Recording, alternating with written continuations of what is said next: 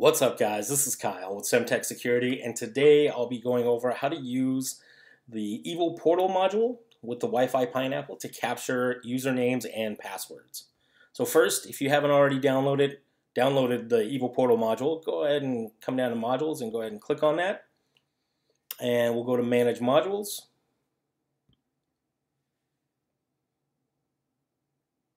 Now, I've already downloaded this, but this is how you would do it.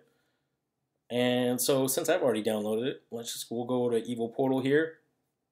And you can come up to portal name and pick a name for your portal. After you've done that, come over here and click Create New Portal. And now we're going to have to edit this portal.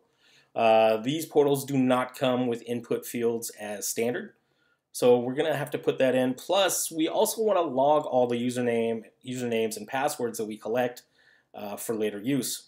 So go ahead and click on your portal that you've just created and come down to My Portal PHP, click Edit. Now we're going to scroll up here just a little bit, but just under Check for Other Form Data here, you're going to want to put these 4 lines of code in there. What this does is pretty much it collects the username and password and puts it in the portal.log file, which we will create later. So after you've already typed in this code, come down here and click Save. Now, don't worry if you didn't get that code. I will put all the code that we need or that you need in the description below, so you're not going to miss a thing. You can literally copy and paste it once the video is over. So next, now let's come down to index.php, click Edit, and we're going to go ahead and put in our input fields.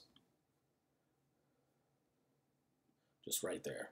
And like I said before, I'll put all of the code in the description below, so don't worry about it if you didn't get it.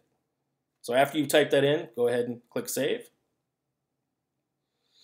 Now come back to Library, click on that, and we're going to go ahead and activate this portal. And we're going to go ahead and start this portal. Now come down here and we can click what we've made. If you come down and click Live Preview, this is our portal page. Now I'm kind of picking on Starbucks today. I'm from Seattle, so there's literally a Starbucks on every corner. Starbucks, if you see this, do not take it the wrong way. I'm sure you try really hard to secure your Wi-Fi. Really, what I'm trying to do is just spark your imagination with what you can do with this. So let's go ahead and create the portal log file. We'll just go ahead and minimize this.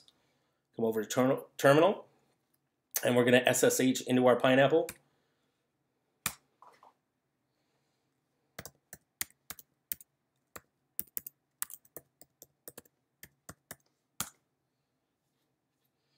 And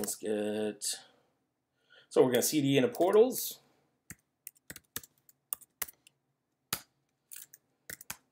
And then we're going to CD into our Evil Portal.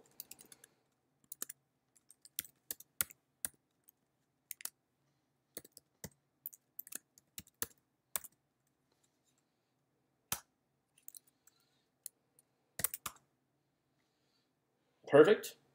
Now from here, what we're pretty much just going to do is we're just going to do touch TMP / portal log. Perfect. Now, after we've created the portal log file, we're going to want to tail this file so we can see the changes being made to it.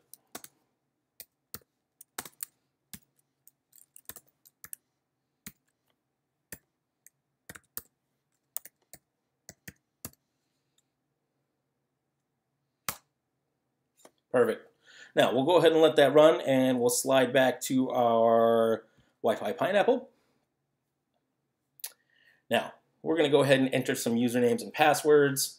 Let's see here. Let's just do Bob. We're all familiar with Bob. And we'll just do super secret password. And we'll click Authorize. Now, we should have gotten a authorization successful. For some reason, we didn't.